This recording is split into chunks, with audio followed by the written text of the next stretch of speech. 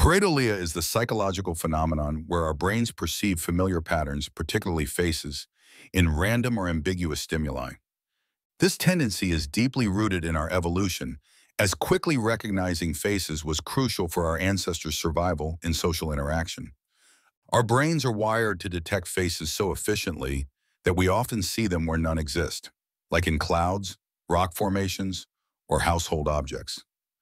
The fusiform face area in our brain, which specializes in facial recognition, activates even when we look at objects that merely suggest facial features.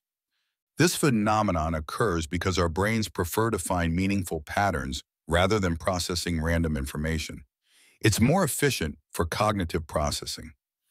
Interestingly, children experience pareidolia more intensely than adults, seeing faces and creatures in everything from tree knots to the patterns on their bedroom walls. The famous man in the moon is perhaps the most universally recognized example of pareidolia, with cultures worldwide interpreting the moon's features as a face. This facial recognition tendency is so powerful that designers often intentionally incorporate face-like features into products, making them seem more approachable and user-friendly.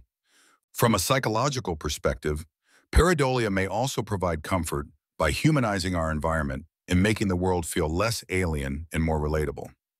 Next time you spot a face in an everyday object, remember it's not just your imagination, it's your brain performing the remarkable evolutionary function it evolved to perfect.